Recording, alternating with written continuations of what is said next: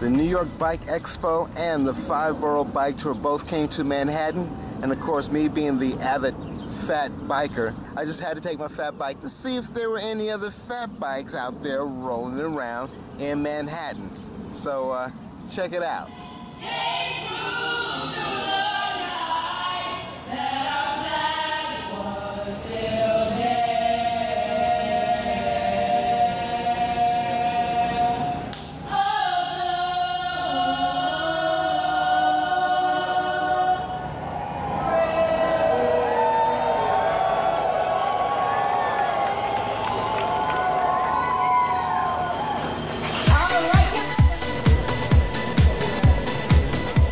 Riding the bike tour for about 5 years. I love it every year. I'm really happy to be able to start so close to the front here and not get jumbled up, but no matter what, every year it's a good time. I'm really thankful that we have nice weather today too.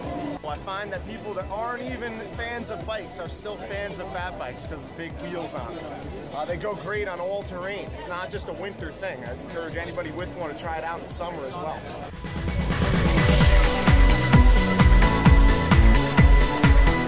The fat bike, the tires are so fat that you can ride them anywhere you want. And I live on Long Island, and there's miles of uninterrupted beach. And I go for miles. It's wonderful. And then in the winter, it extends the biking experience in the snow. Very low tire pressure, and you can go in the snow, and you can ride them on the trails, you can ride them on the street, like even in New York City. And people are always asking me questions about the fat bike, and I wish they'd stop it.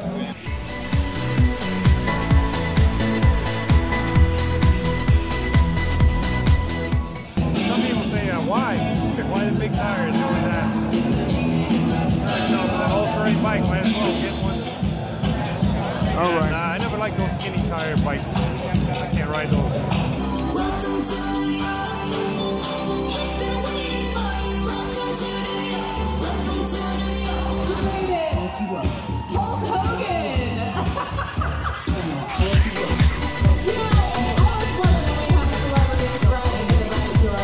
Hulk Hogan right here is definitely putting on the book.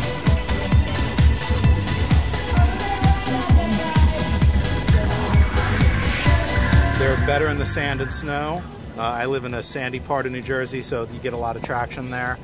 They're also way fun to ride, and for a city or commuter rider, realistically, other obstacles that would just stop a skinny tire in its tracks or put a fear of God in you, it just rolls right over.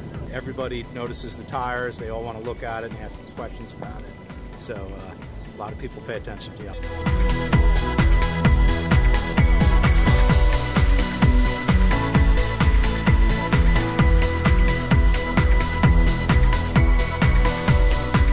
I do a fat bike. First glance, it's an animal. It's a monster. Just like him. That's just what it is. It's an external representation of this creature inside.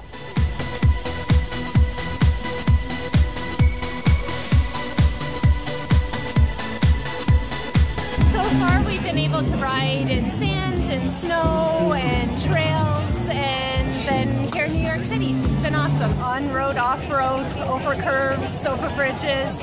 It's a great bike.